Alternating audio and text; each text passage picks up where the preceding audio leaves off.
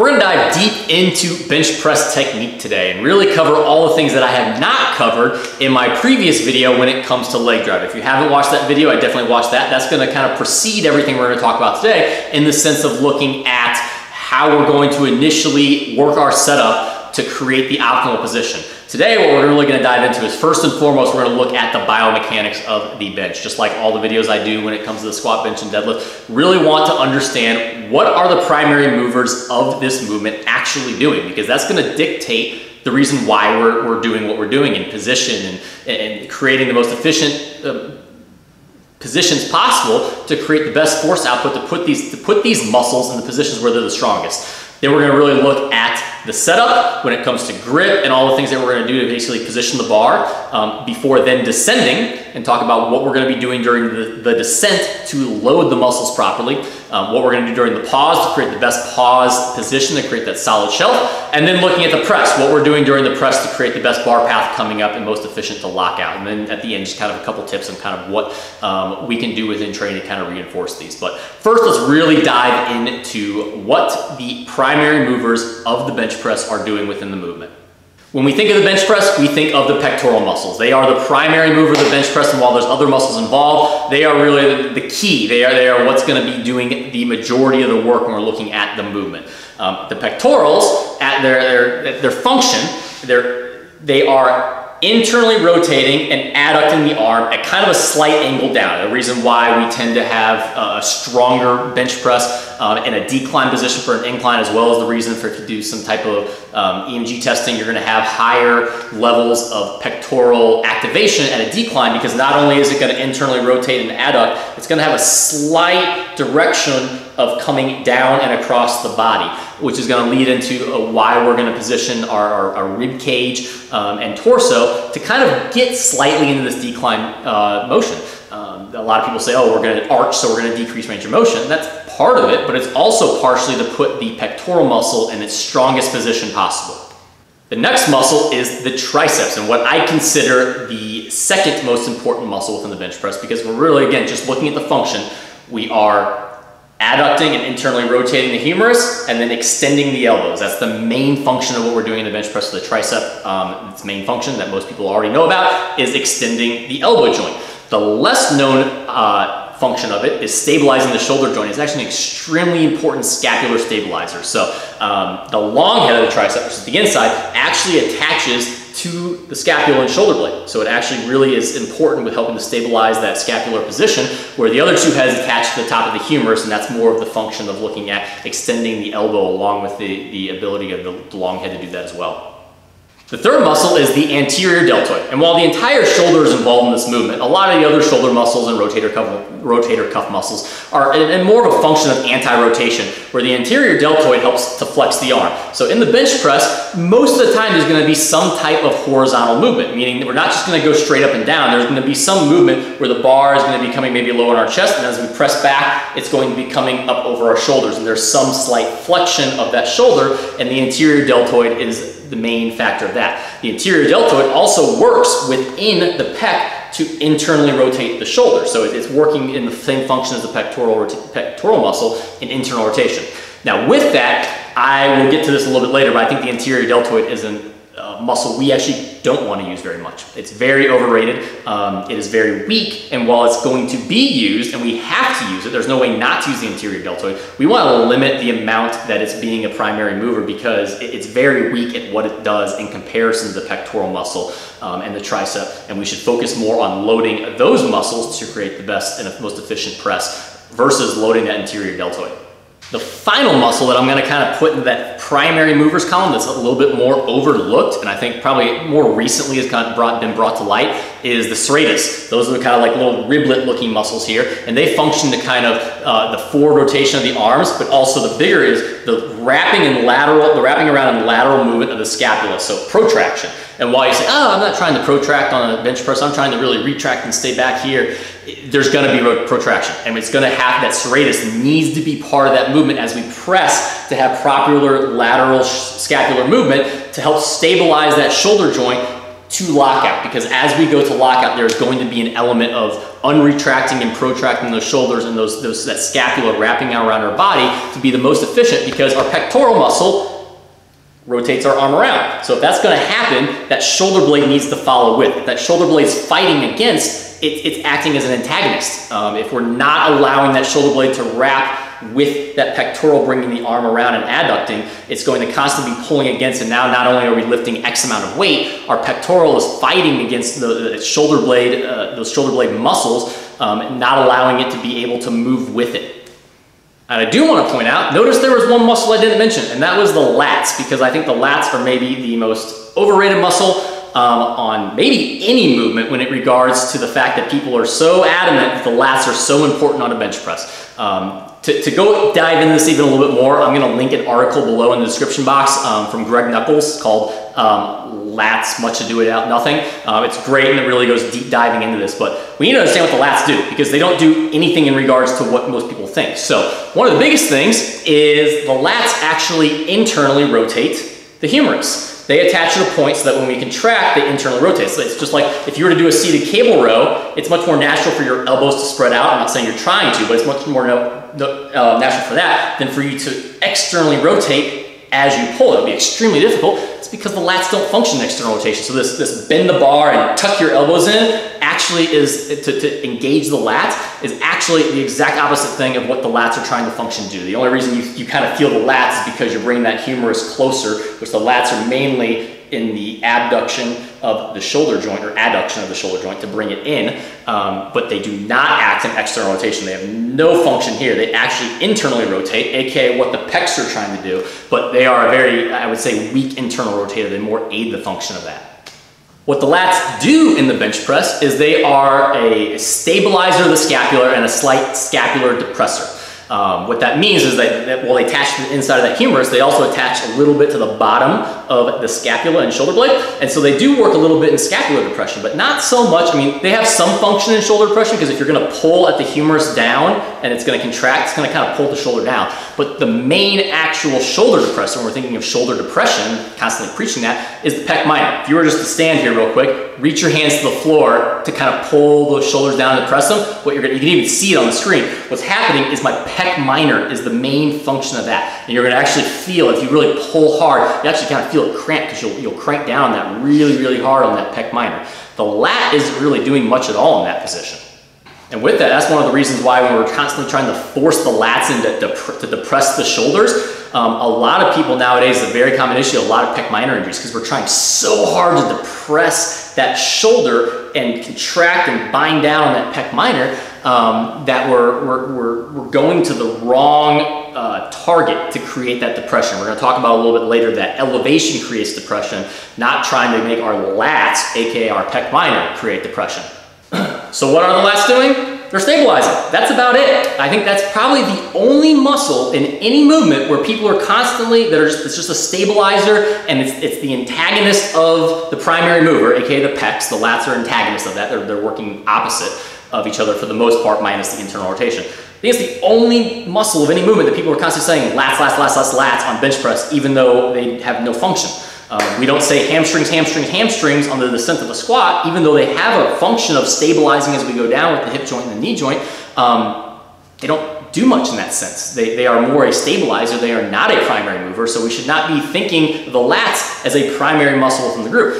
We don't do a row and say pecs, pecs, pecs, pecs, pecs as we row. That would be silly. No one thinks about that.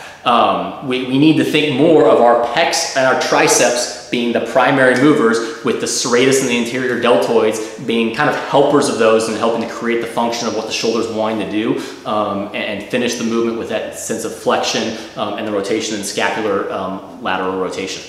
All right, so now that we understand the function of the primary movers and what muscles we're really trying to work in the bench press and what we need to do to create the most efficient positions possible to allow those muscles to create the most force output as possible, let's get into the setup. So before we even get onto a bench and kind of show you the setup, we need to understand grip, and this is going to be a better view to be able to show that. So when it comes to grip, the number one priority is that we need the primary position where we're driving through to be the outside bottom of the palm. The reason for that is we need this stacked position where we're driving straight through the elbow, through the wrist, into the bar. Just like if we're squatting, we need to drive through our midfoot. We want to create the best stability possible so we're not creating rotational forces. If that bar is too far back in our palm, it's constantly torquing us to external rotation. If our wrist is too straight, and a lot of times that's people think, well, I need to get my wrist really straight. Actually, that's a bad thing too. Your thumb's going to be supporting it and it's constantly pulling you into internal rotation.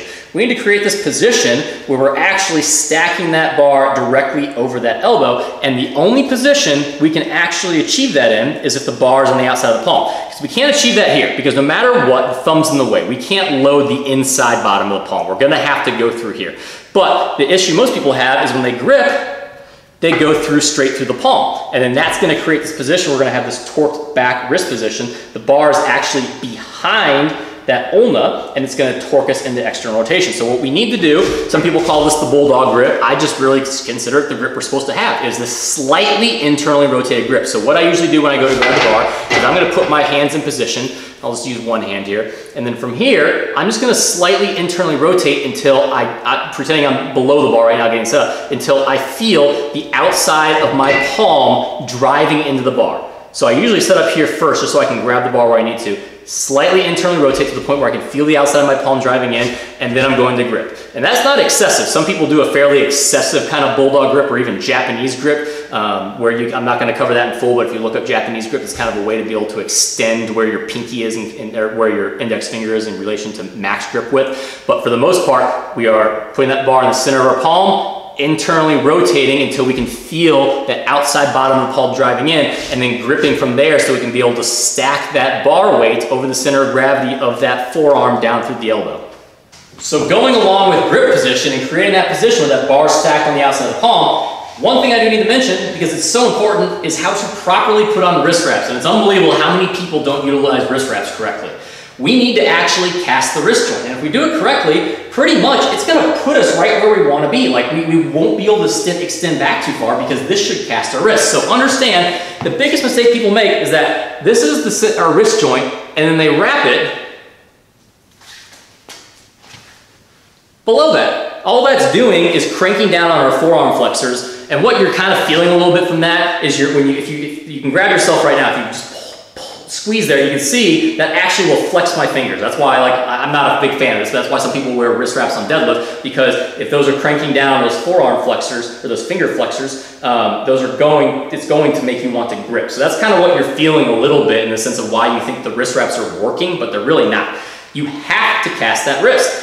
That doesn't mean go way high up though, because we also have to be careful, because if we put this wrap right on the center of our wrist joint, it's gonna go up a little bit too high, and we're gonna break the rules in the sense that wrist wrap's gonna be touching the bar. So I like to think of 1/3 of the wrist wrap is above the wrist joint, and 1/3 and 2/3 is below. And that's gonna create the position so that we're able to cast that wrist joint, but not get in a position where we can't grip the bar correctly and are against the rules. And if I do that, you're gonna see here, that's as far as I literally can, get away from my face so you can see it. That's as far as I can cock my wrist back. I can't go any further. And if I was to put a bar there, it would be the perfect position for that bar to rest directly on the bottom outside of my palm to then stack directly under my elbow. Now I can go the opposite way, but really what I can do is I can kind of think of extending my wrist into this position and not really care too much, because I can't go any further. No matter what I do, I can't go any further back. That bar is going to eventually just want to rest where it wants to. So a lot of people who struggle with setting their grip correctly, it comes from the fact that they never set their wrist wraps correctly to just kind of naturally allow their wrist to sit in the position it should. All right, so let's actually get under the bar now. And first off, I'm going to show kind of how we apply what I meant with the grip. So not only do we need to create that position, but when should we do that? So the optimal time to be able to set your grip is I'm first going to get elevated onto my upper traps. I'm in position, my leg drive is engaged. The last thing I'm going to do before I unrack the bar is internally rotate, grip the bar in the outer palm, drive the outer palm to unrack, and then set the bar over my chest. So we want that to be the last thing we do, because too often people make the mistake of setting their grip and then they shift around on the bench with their setup and then they undo their grip and they eventually lose the grip position that they had originally set up. Make that the last thing you do. The last thing I'll say with that too is make sure you grip the bar. Some people just kind of have it just kind of daintily sitting in their hands. The fact of the matter is gripping the bar is very important in the bench press, because your grip and the tightness of your grip creates an irradiation effect. If you just stand here right now and then squeeze your hand as hard as you can, you'll feel tension go all the way up through your arm, through your shoulder, through your upper back. As we tense muscles, it tends to send up tension through muscles throughout the chain, which is actually something we'll talk about with the obliques and the serratus muscles later in this video. But grip the bar. It doesn't mean grip it to the point where your hands are turning blue, but make sure you have a good grip on it so it's creating that irradiation effect. It's going to help to basically tense up those shoulder stabilizers to help to be able to help give them improved activation to help to kind of keep that shoulder in a good position. So we've got our grip down, we've unracked the bar. This is where we typically kind of, before we lower our hips, we're trying to get everything set up. And this is typically where people kind of retract into press. And while I'm putting that in quotations, we still need to do that, but understand the main way we create depression is through elevation. As our rib cage opens up, just because of the natural rotation of our rib cage up and the thorax coming up, that angles the shoulders down. We're not trying to necessarily greatly pull the shoulders under, because again, as I mentioned before, that's the pec minor. And if we're going to cramp down on that, there's two issues. One, I see a lot of pec minor issues from just kind of really forcefully trying to pull that pec minor down. And two, it's kind of like a squat. If we sit back too much, we're going to have to go the opposite way. If we really crank down on that pec minor and everything and trying to press too much from those muscles, as we go to press, those are the people that we see the shoulder elevation happen as we get this internal rotation and that pec and that anterior deltoid kind of pulls, and serratus kind of pulls us around. So if we go too much the opposite way, so too much depression, we're gonna struggle with the fact that we're gonna go too far the opposite way as we press. So we wanna kind of be in between, and we wanna let that elevation create the depression. All right, so what do I mean by that? What is elevation creating depression? So what I mean is that we are going to get in position,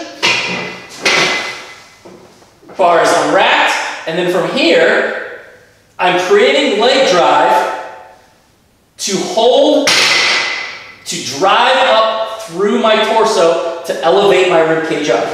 And what that is doing is I'm trying to basically stay on my upper trap, that those legs are driving to that rib cage, elevating the rib cage, and then if I'm creating this horizontal tension in the bench to trap my upper traps into the bench, it's also trapping my shoulders. It's not allowing my shoulders to elevate because my shoulders are being pulled down from that horizontal tension in the bench.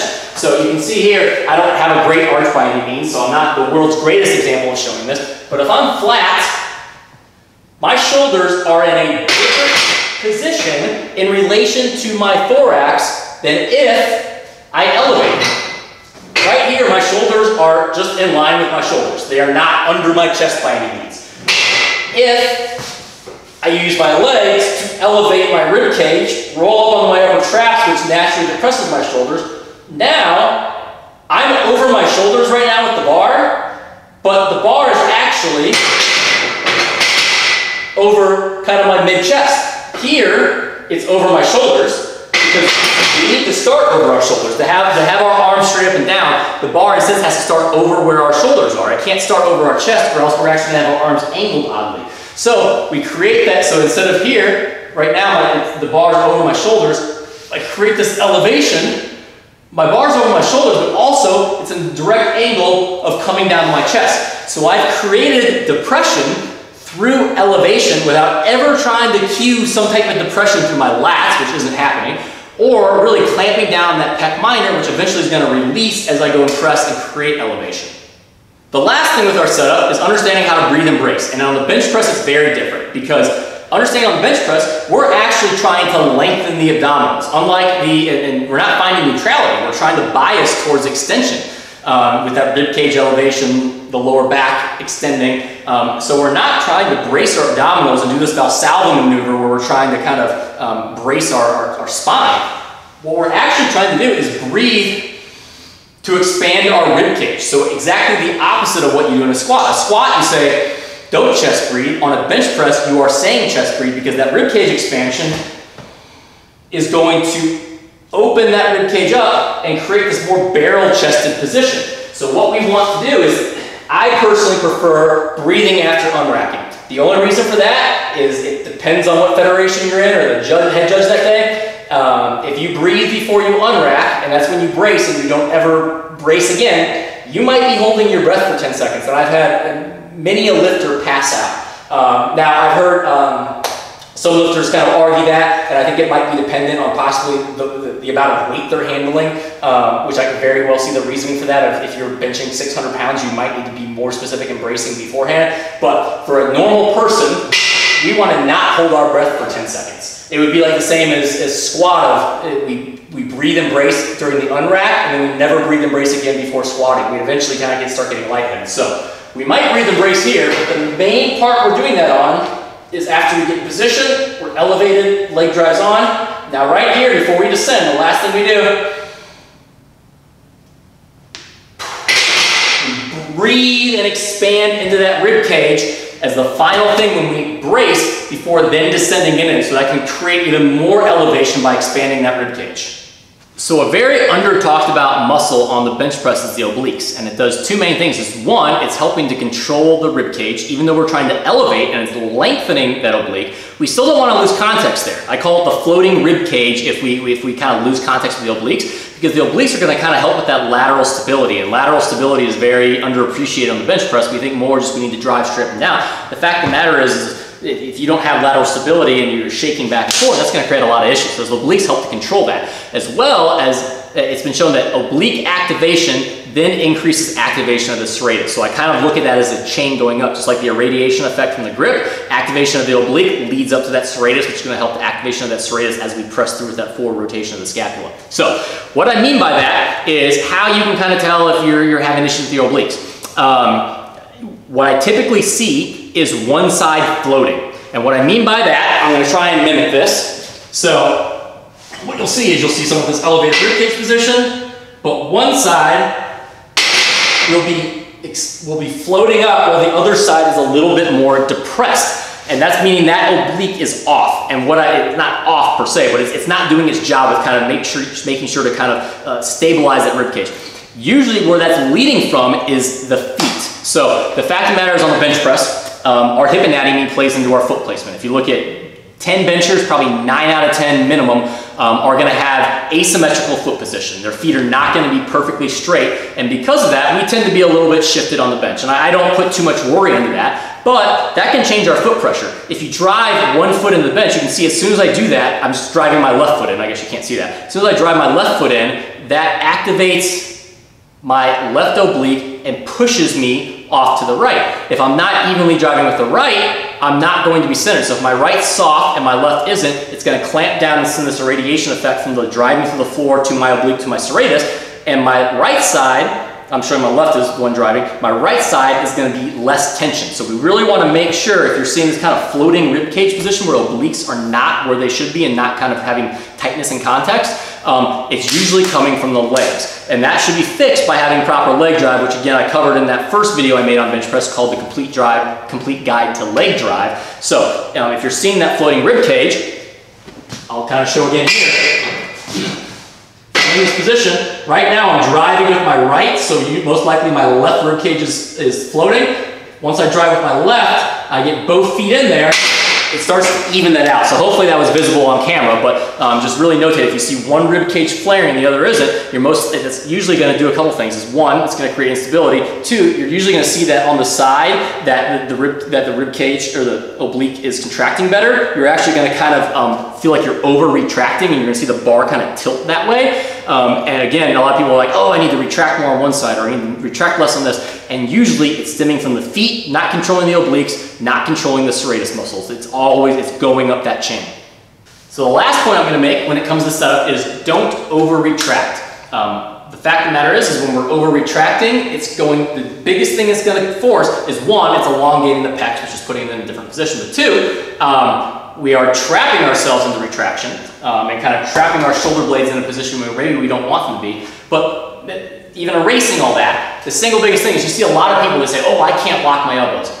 No, you're just retracting too much. You're forcing too much retraction. What you'll even see is they'll have too low of a rack height position. They'll go unrack in this ultra retracted position. They'll get super retracted, they'll unrack, and they put their hips down like, oh, I can't lock my elbows. Literally right there, I was cramping up from that. The reason they can't lock their elbows is because their scapula is so pulled back that it's pulling at that, and they can't extend the tricep. Because do you remember what I said about the tricep? The tricep attaches to the scapula. So if the scapula is ultra retracted, we're not going to be able to extend the elbow because of what's happening back here. And that's going to actually, it's a lot of issues with shoulder pain, a lot of times leads back to that tricep being bound back, and this tricep trying to fight to be able to kind of rotate that scapula forward by that tricep extending the elbow. And we get into this again, this play back and forth where one muscle's trying to do something, the other muscle's trying to do the other thing, and they just fight and neither of them wins, and they just force more work on them. So, key to that, be very, very diligent about locking your elbows. And locking your elbows when you start, locking your elbows when you come out, and then you can elevate with your elbows locked. And that's going to put you in a great position. And not only for the fact of biomechanically in the bench press, but also to get a start command. I mean, you need to get a start command on bench press to be able to actually get a 3 white light bench.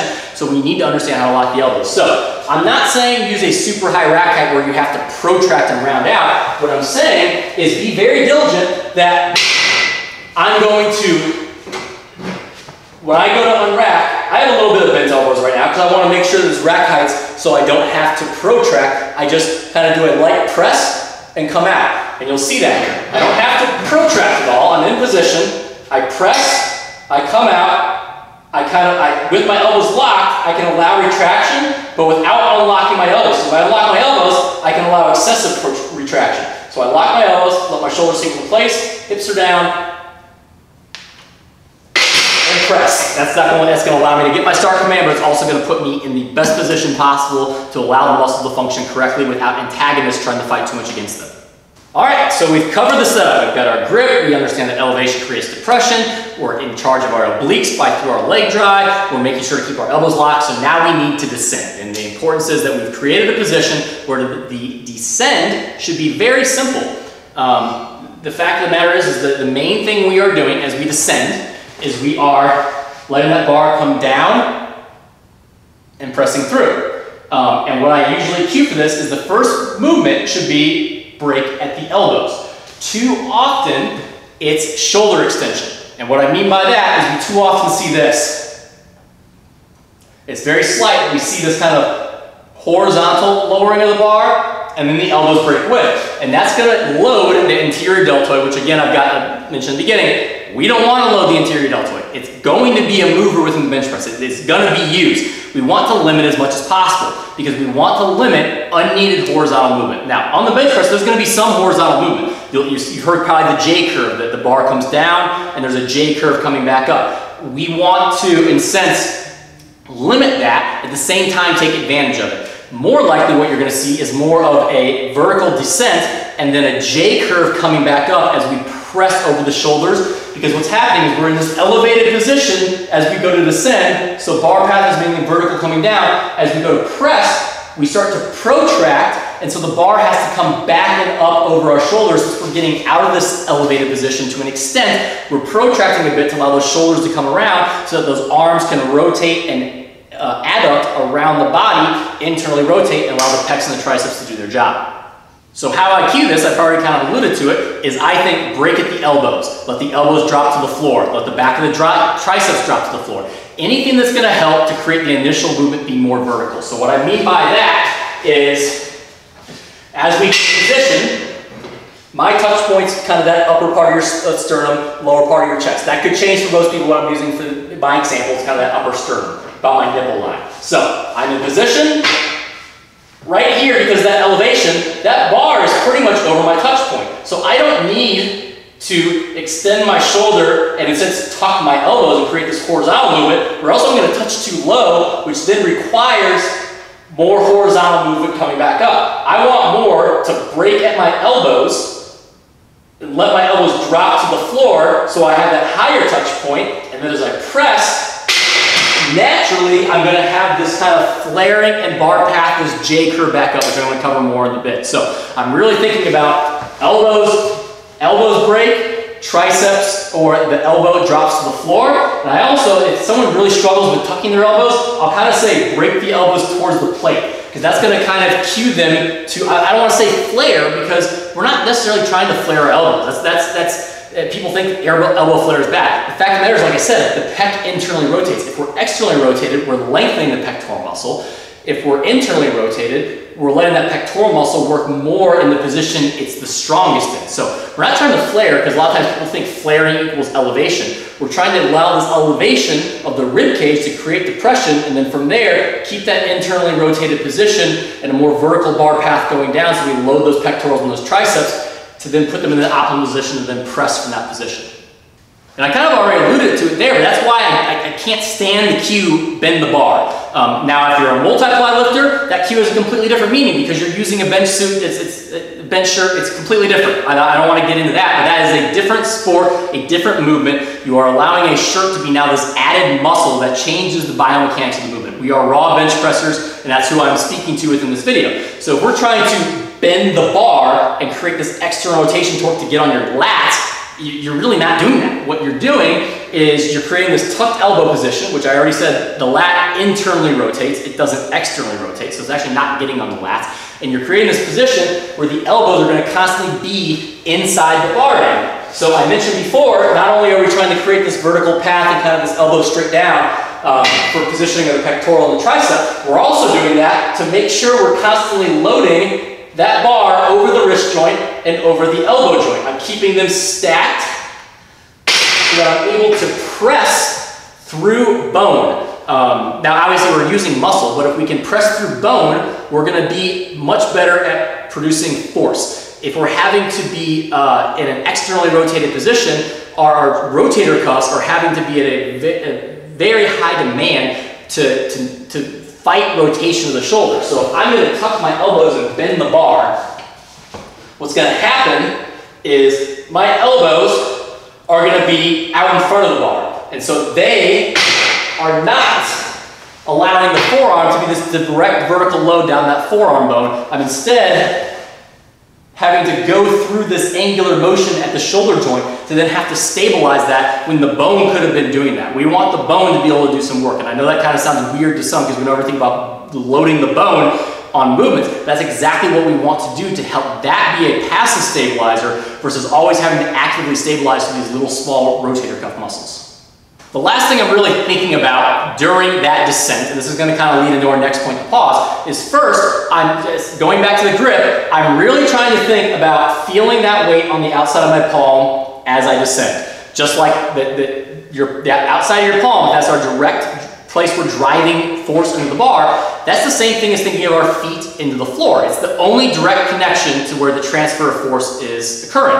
The outside of our palm to the bar is that transfer of force occurring. So we want to have a connection there. Just like you wouldn't ignore your footing on a squat, you don't want to ignore your hand displacement on the bar. So as I'm going down, I'm constantly thinking of holding position through leg drive, but I'm constantly thinking of outside of my palm is feeling that bar as and I'm lowering to the outside of my palm. Just like on a squat, I feel my midfoot, I lower in my midfoot, I lower in my midfoot, and I drive through my midfoot. Bench press, lower in my palm, lower in my palm, lower in my palm, drive through my palm. If you did a push-up right now, you would think that because it's a bit more obvious because you are feeling the floor and then driving through the floor. But we need to think about the bar just being like the floor on a push-up. We need to think about our palm coming down with the pressure onto it and then driving through it because that's the exact place where we're displacing the force into the bar. The only other thing that's going to kind of lead to the next point is really thinking about, as I'm doing that, I'm constantly driving the legs up to continue to elevate the rib cage to meet the bar. And that's where we're kind of think of reaching the bar reaching the chest to the bar, which again, that's going to lead to our next point, so let's get into it. We've talked about the setup, we've talked about the descent, now let's talk about the pause, which is the next part of the bench press. So, what I'm really thinking as that bar is coming down, like I said, I'm feeling the outside of the palms as they're coming down, I'm really thinking about using those legs to drive and elevate that rib cage, to have that rib cage, sternum, chest stop the bar. This is again going back to why I don't like the thinking of lats. People saying pull the bar to you. That is a multiply trick. You know, multiply suit, you literally have to pull the bar to you. So the lats are actually kind of important. On a raw bench press, we don't want to pull the bar to us. We want to, it's the exact opposite. We're fighting that bar coming down and then pressing away. If we pull the bar to us, we're going to create this collapse at the chest, which creates external rotation, which creates the thoracic flexion, and then we're not able to get as good of a position, and then we lose tension, and then we're in this heave mode, which I'm going to cover why that's so dangerous and not efficient later on. So we really want to be thinking throughout the movement,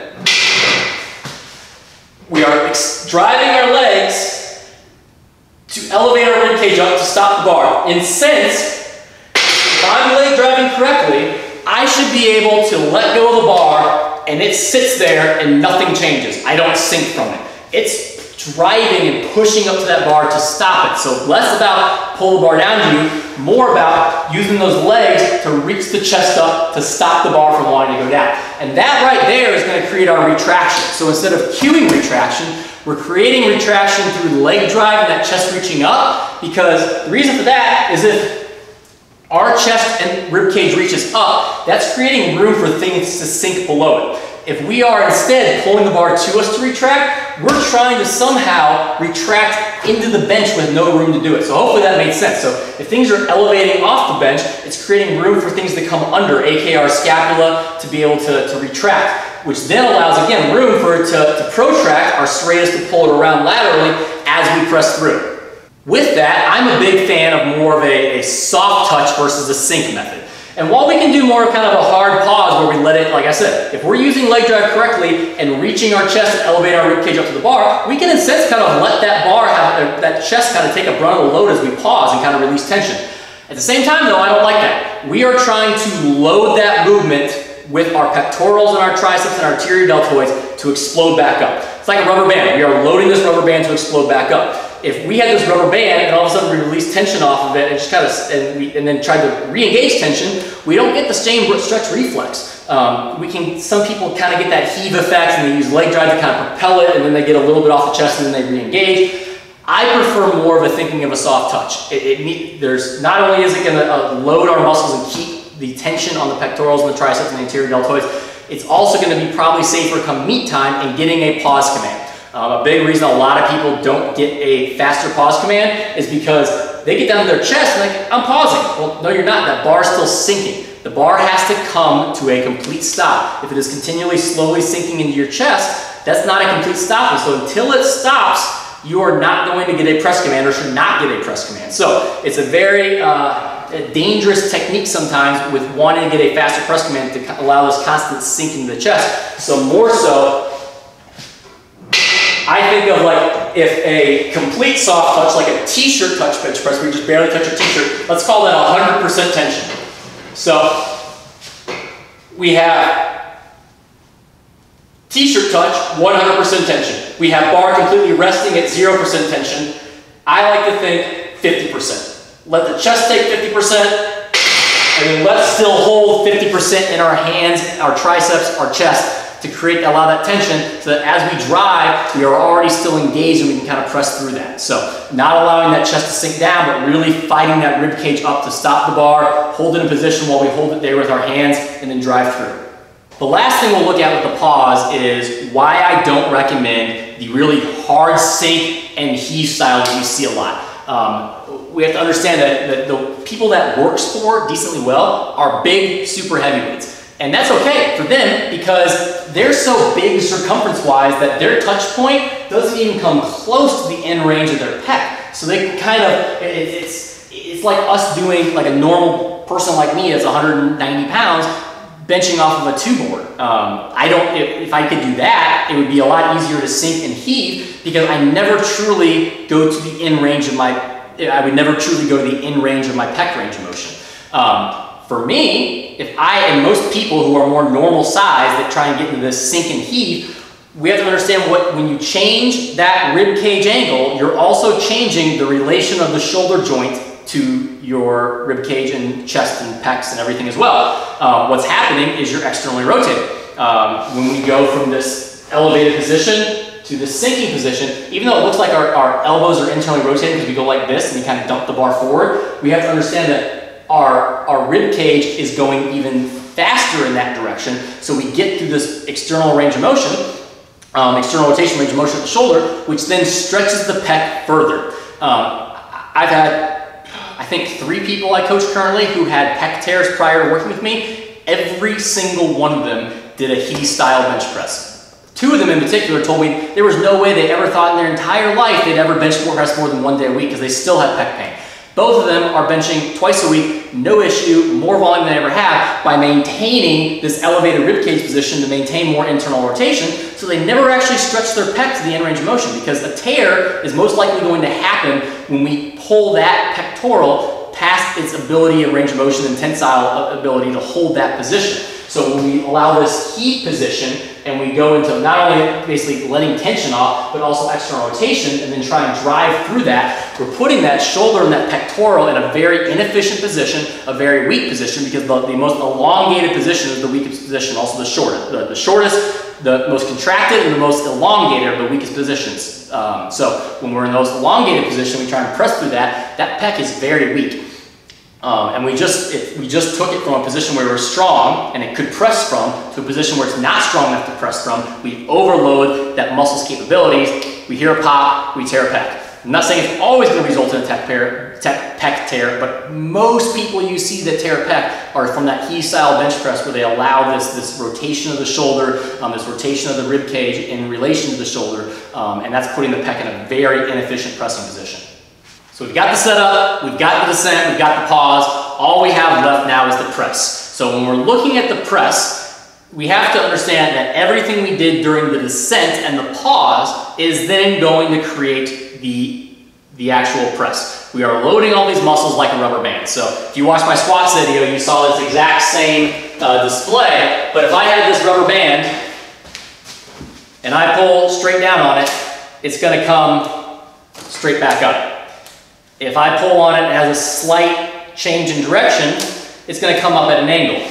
On a bench press, I'm not going to say it never happens, but we usually don't have a straight vertical press. It has a slight press backing up. And the reason why is because we're in this elevated position as we're coming down and we're over our sternum. And then as we press, we kind of, like I said, protract, we slightly depress our rib cage a bit, and we have to end over our shoulders. We don't end over our chest, we end over our shoulders because that's the natural position. It's the same thing if you did a push-up. You're gonna press to the point where it's over your shoulders.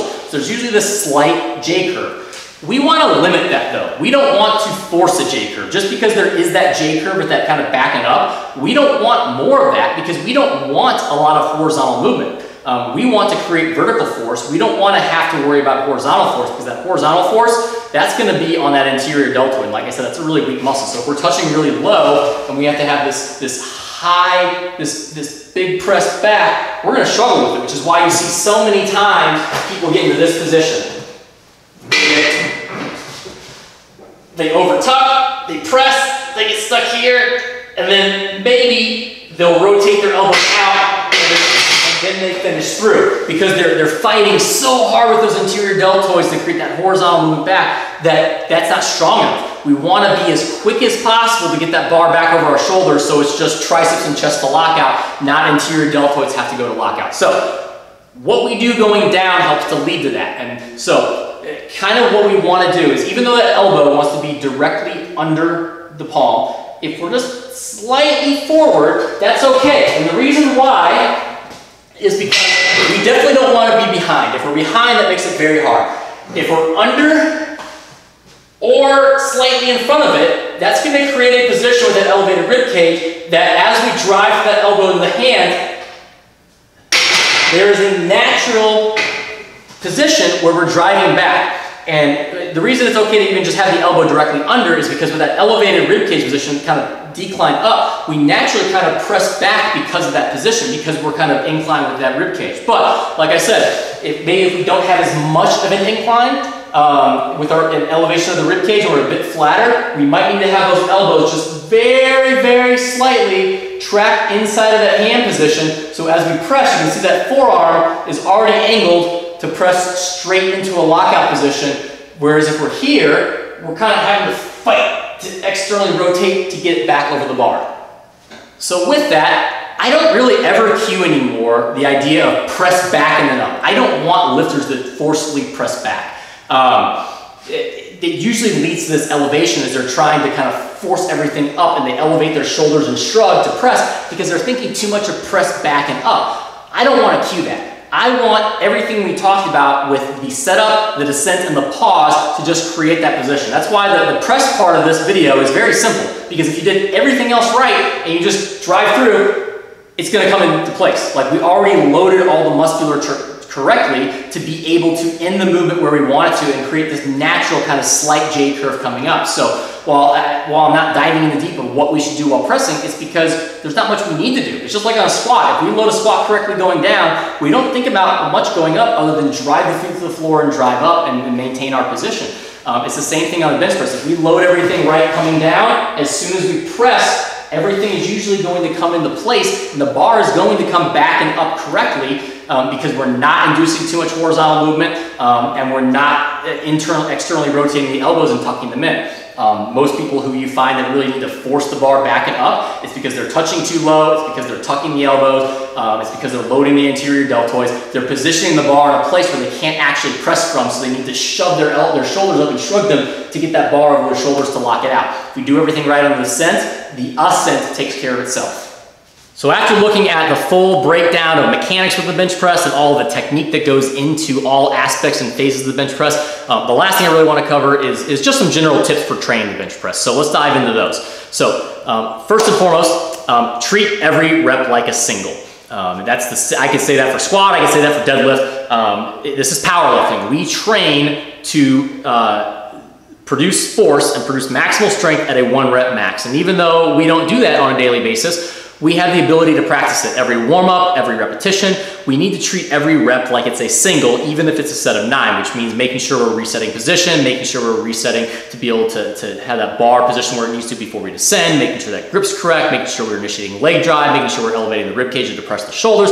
All that stuff every rep, not just up and down like a bodybuilder. So be really, really mindful of really trying to make each rep like a single instead of thinking repetitions.